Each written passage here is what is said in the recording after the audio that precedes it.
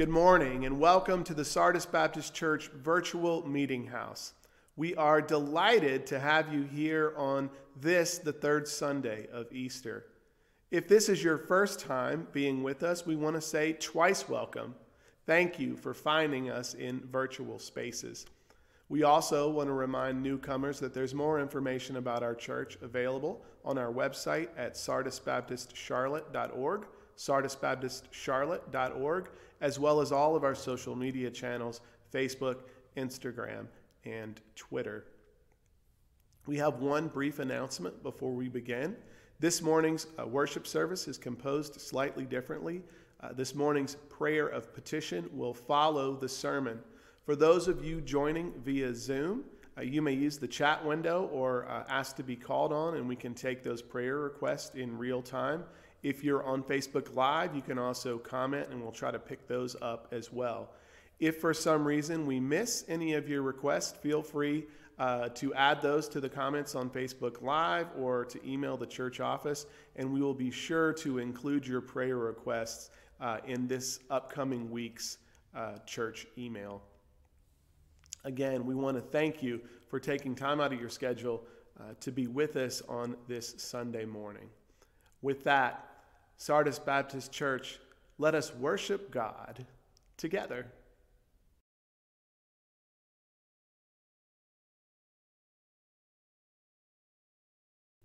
We invite you to consider the symbols of our faith. The empty cross, reminding us of God's constant love for humanity.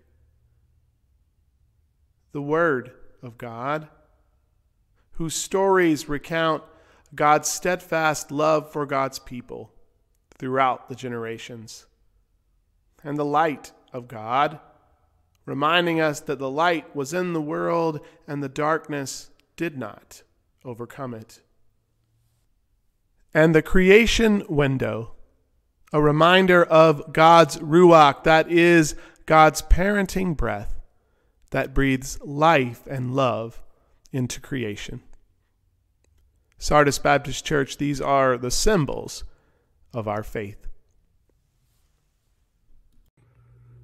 Peace I leave with you. My peace I give to you. I do not give to you as the world gives.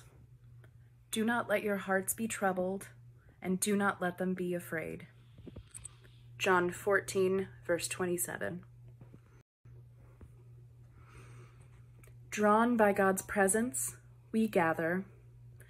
Inspired by God's Spirit, we worship.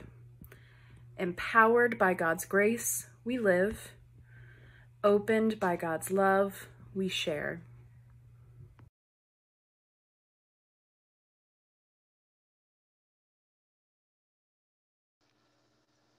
Join your prayer with mine. Our minds are open to you, O Lord. We are alert to the stirrings of your Spirit. You know our yearnings and our hopes. You know our fears and the doubts that trouble our souls. Open our hearts that we may draw on your wisdom as we pray the prayer Jesus taught us. Dear one, closer to us than our own hearts, farther from us than the most distant star, you are beyond naming. May your powerful presence become obvious not only in the undeniable glory of the sky, but also in the seemingly base and common processes of the earth. Give us what we need day by day to keep body and soul together, because clever as you have made us, we still owe our existence to you. We recognize that to be reconciled with you, we must live peaceably and justly with other human beings, putting hate and bitterness behind us. We are torn between our faith in your goodness and our awareness of the evil in your creation. So deliver us from the temptation to despair. Yours alone is the universe and all its majesty and beauty. So it is. Amen.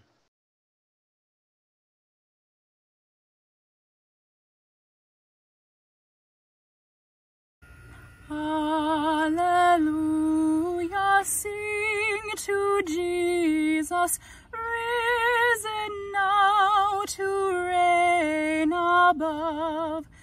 Alleluia, praise the Savior with the multitudes above. There the songs of saints and martyrs thunder like a mighty flood. Jesus out of every nation has redeemed us with his love. Alleluia, not as orphans we are left in sorrow now. Alleluia, Christ is near us, faith believes nor questions how. Though the cloud from sight received him when the 40 days were o'er, shall our heart forget the promise, I am with you evermore? Alleluia, bread of heaven, be on earth our food and stay. Alleluia, hear the hurting flee to you from day to day. Intercessor, friend, and helper, earth's Redeemer, plead for me.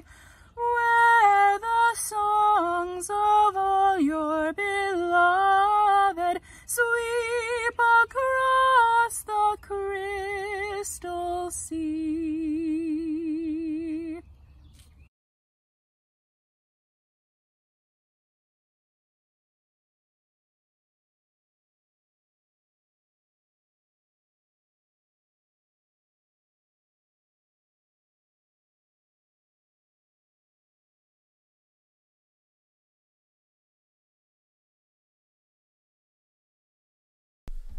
This morning's lesson comes from Luke's Gospel, chapter 24, verses 36 through 48. Luke 24, verses 36 through 48. Hear now these good words. While they were talking about this, Jesus himself stood among them and said to them, "Peace be with you." And they were startled and terrified, and thought that they were seeing a ghost.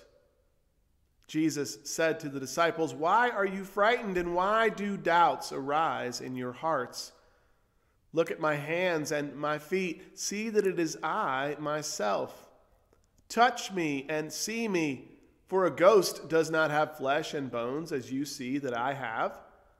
And when Jesus had said this, Jesus showed them his hands and feet. While in their joy they were disbelieving and still wondering, Jesus said to them, "Have you anything here to eat?" So they gave him a piece of broiled fish, and he took it and ate it in their presence.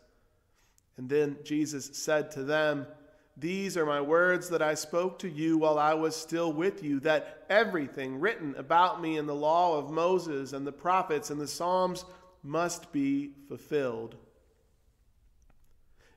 45 continues, "Then Jesus opened their minds to understand the scriptures. And Jesus said to them, 'Thus it is written, that the Messiah is to suffer and to rise from the dead on the third day, and that repentance and forgiveness of sins is to be proclaimed in his name to all nations, beginning from Jerusalem. You are witnesses to these things, Jesus said. Friends, this is the word of the Lord. Thanks be to God.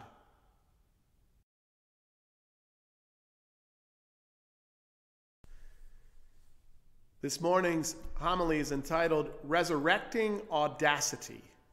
Resurrecting Audacity.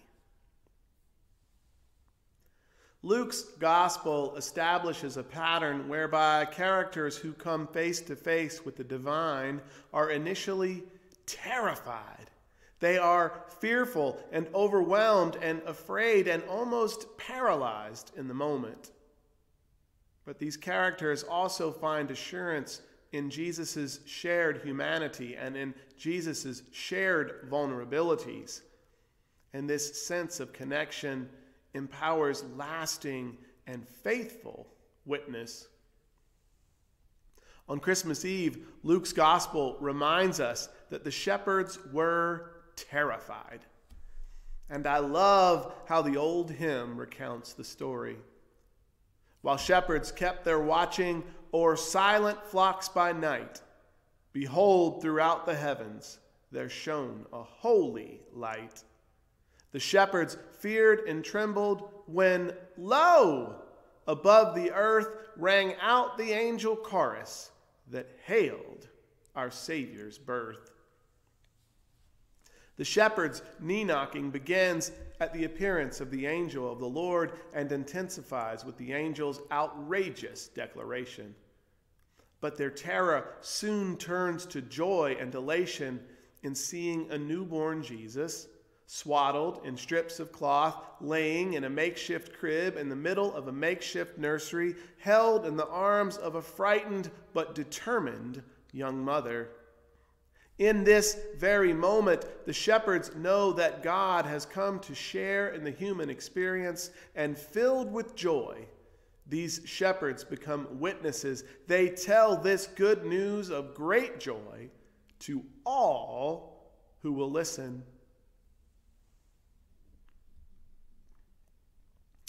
And while the word terrified isn't repeated a lot throughout Luke's gospel, it is certainly mimicked.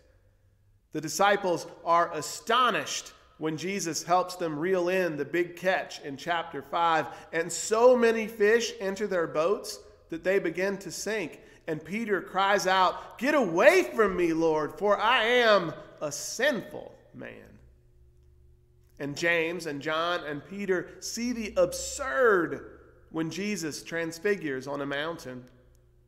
And one treacherous day on the lake, the disciples learn that this friend of theirs can tame the waters, even walk on them. In each instance throughout the gospel, fear and amazement and even disbelief give way to peace and accessibility and belief. The disciples are reminded that they are in the presence of God, and that in God's presence, extraordinary things can happen. And in each instance, Jesus' human body remains a tangible connection to their own humanity. For the disciples can still grasp his gleaming tide-white garment, and they can share a meal around a table, and they can occupy the same space that he does. The disciples have seen, and they have heard, and they have touched, and they can tell others if they so choose. In this morning's text, there's more of the same. Gathered together, perhaps in the very same space they shared the Passover meal, the disciples and their extended friends and family recount tales of Emmaus Road and the empty tomb. And gathered together, telling the story of the one whom they follow, they are startled, terrified to find a ghostly Jesus among them. but they can see his fragile body, one just like theirs. And Jesus requires a meal and companionship and shelter just like them. And somehow, some way, the disciples are able to see that the resurrected Jesus still contains the pre-resurrected Jesus. That is to say that somehow, some way, this transformed Jesus still shares in their humanity, still shares in their vulnerability, still occupies the same space as each one of them. The Gospel of Luke, for me, and even the whole of Israel's faith story, for me, is about the wonderful audacity of God. We worship one who marshals the creative powers of a vast and complex universe and yet chooses to be revealed to and be expressed in something as simple and tiny as you and me. We are both overwhelmed by God's magnitude and overjoyed by God's investment in us and alongside us. And to imagine the possibility that our lives, indeed every life, can be used for God's good purposes, can have inherent value, can literally bring about God's world, such a thought is terrifying in every sense of the word. And I think throughout Luke's gospel, Jesus introduces us to the tension of holding this weightiness and accountability alongside this freedom and potential. Who am I but a lowly shepherd, and yet you allow me to both witness and bear witness to Emmanuel? Who am I but a lowly servant girl, and yet you dare believe I am to be the mother of our Lord? Who are we but mangy fishermen and seedy tax collectors and persistent women to get to be your students and to experience this inbreaking kingdom for ourselves? Who are we but scared, scattered, fleeting friends, overwhelmed by the cruelty of Rome's cross, too scared to even see the end? Who are we to be the ones who get to witness resurrection? They think all of this, and yet Jesus says to them and to me and you as well, you are people just like me, who can do and be just like me. In a flash, Jesus reveals the arc of the scriptures and reminds this group that his story is not separate from Israel's unfolding story, but is indeed part of it. This is a credentialing and a commissioning. Jesus is telling his friends that they are ready to bring about in Jerusalem the very things he came to do. And I hope, Sardis, it's not lost on you that Jesus' penultimate appearance to the disciples happens in a setting where they are gathered together, sharing a meal and contemplating the very questions he spent his ministry engaging them in. Jesus has made good on the promise of Maundy Thursday. And they, the disciples, and us too, can be assured that the Spirit of Jesus will be present each and every time they and we gather in like manner. Finally, this scene is a wonderful bridge and connector to the next set of Luke's stories, the Acts of the Apostles. In the pages that follow, buoyed by the events of Pentecost, the disciples and their extended family of faith will expand the Jesus movement. Jesus says, you are witnesses to these things. That is, you, the earliest disciples, and us, the current iteration of the Jesus movement, and all that follow, are credentialed and empowered storytellers of God's creative acts in the world. It's our turn.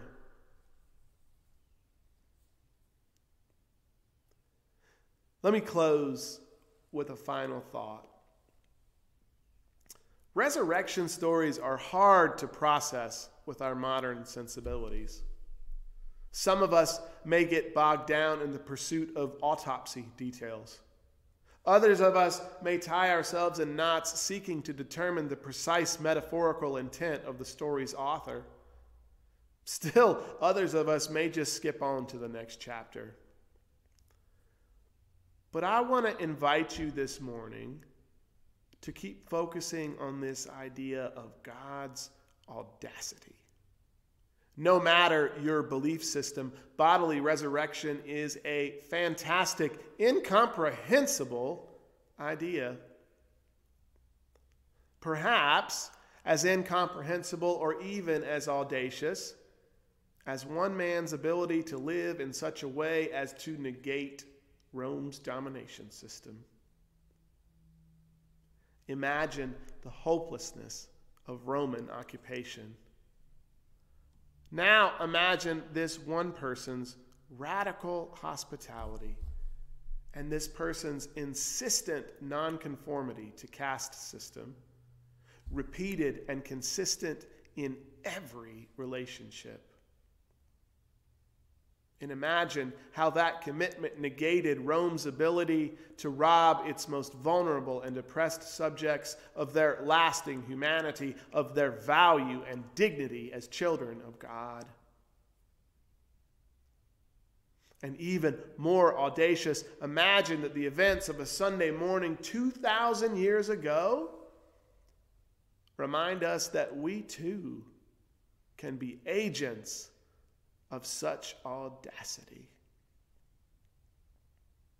For me, the concept of resurrection is less about a body and it's more about expressing a belief in both God's ability to do audacious, incomprehensible things and God's desire to bring audacious, incomprehensible things into reality. So, when Jesus joins me at the table, still scarred from Friday, but primed for a lasting future, I believe that I too can be a witness to some incomprehensible, audacious things.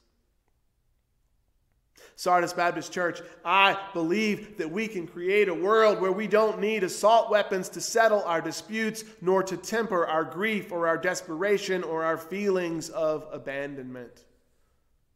Sardis Baptist Church, I believe that every child in our world can have access to food and to shelter and to education and to healthcare and to love.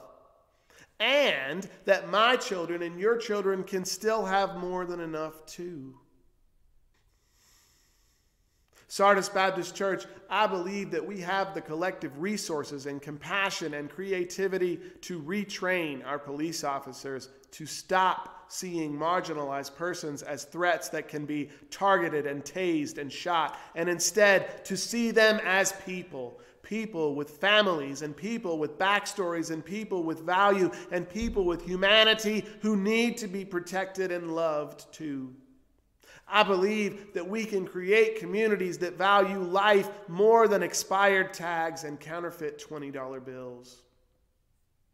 In Sardis Baptist Church, I believe that we can be good stewards of our planet and be economically viable at the same time. And I believe that we can create metrics of grace that aren't beholden to the restraints of capitalism. Sardis Baptist Church, I believe that we can be the people God intends for us to be. I believe this. I believe all of this because Jesus tells us that it can be so, and Jesus has shown us that it can be so. And I am terrified because Jesus tells us that we, you and me, are the ones who can help make it so. I think early in this Easter season, we are still in awe that the scars of Friday have not been the final word. As our tissue hardens and our resolve strengthens, we hear that we too can help move the world from Friday to Sunday. I think we are called to be witnesses of a wonderful audacity. God's ongoing investment, God's ongoing restoration and recreation of the world. So, Sardis Baptist Church, let's break bread together and share our gifts together and be witnesses to an unfolding audacity together. Friends, may it be so, and may it begin today. Amen.